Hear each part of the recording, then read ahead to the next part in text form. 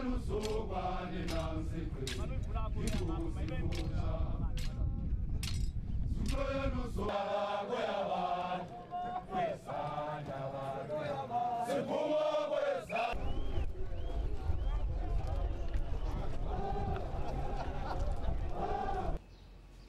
met the acting CEO of Lonmin. Okay. This thing of peace accords is very simple.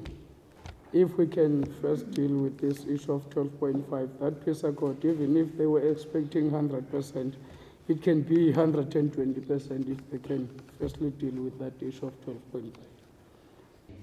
On the copy, the workers would like to...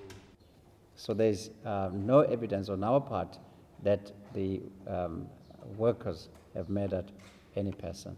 And we want to believe that they are not going to be violent at all because they're committed to peace. They are not signing peace accord simply because they don't believe that the paper creates peace and that peace is something that you work on as a collective. There must be understanding between parties that are at war with each other.